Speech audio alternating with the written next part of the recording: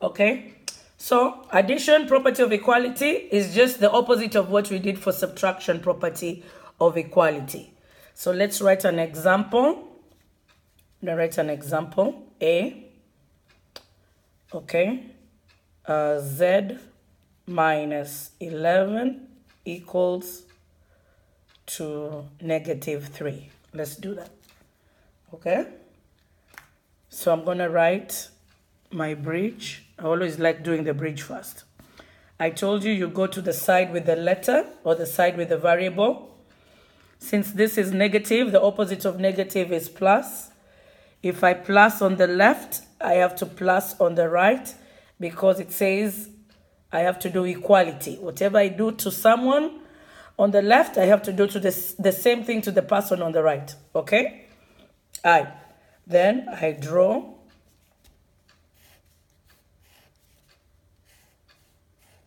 this is additive inverse. It becomes 0.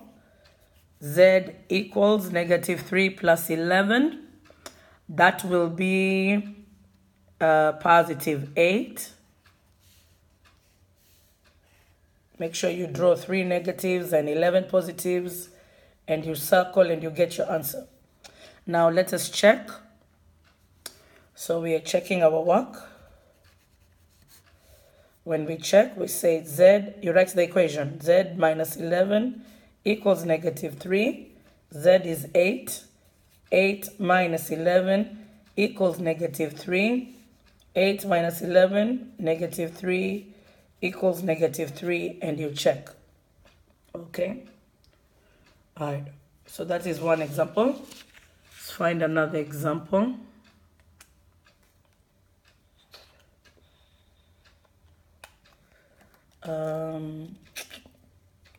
Okay, let's do another example. Example B. We can do -8 is equal to R minus 7. Okay, so we do this. We draw our bridge. Remember, your bridge goes in the middle of where the equal sign. So you remember that at the end of your bridge, there should be an equal sign. All right? So this is the side we start with because this is the side with the letter and the number. This is minus, so it becomes positive. I'm doing addition property of equality.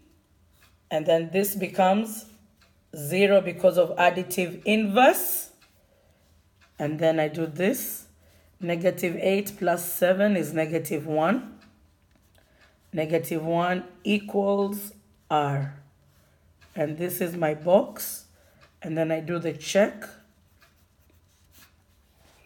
And I do -8 equals R minus 7. -8 equals -1 minus 7. -8 equals -8. 1 negative and 7 negatives. If I count them all together, I should get 8 negatives.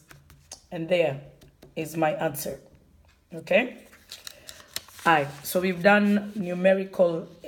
So we have to do a word problem. Okay?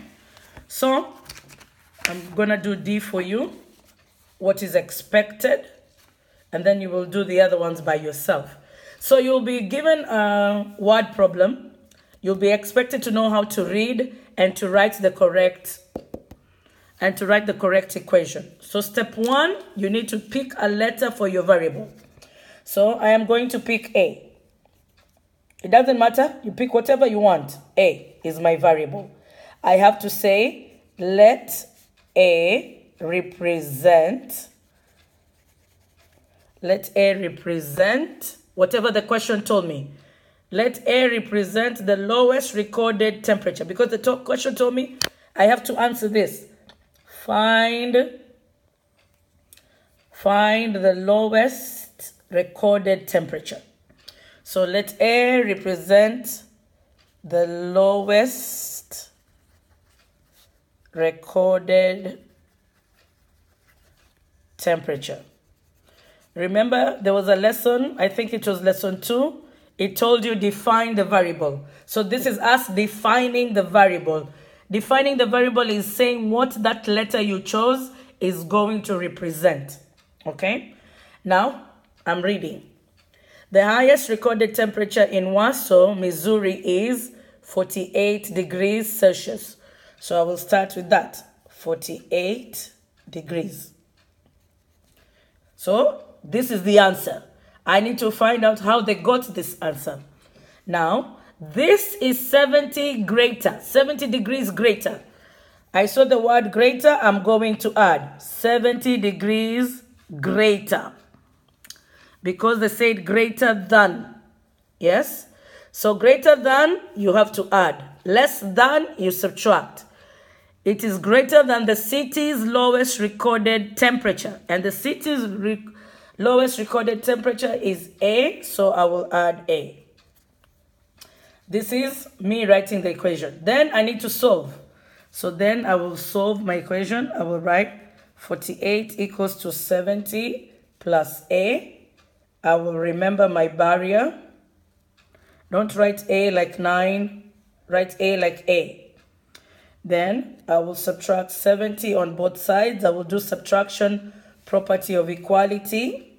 I should have done that in a different color. When you're doing the opposite, I want you to use a different color. Okay. And then I box my like terms. This should be 22, negative. Negative 22 equals to A, degrees. These are degrees because the question talked about degrees. And then you write your answer in a sentence. The lowest recorded temperature. But before that, you should check. The lowest recorded temperature is negative 22 degrees Celsius. Let's check our work. 48 equals to 70 plus A. 48 equals to 70 plus negative 40.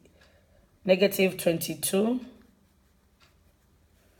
This becomes minus 48 equals to 70 minus 22. 48 equals to 48. And there, I have checked my work. Okay? And that's how you do this, lesson. So when the question tells you,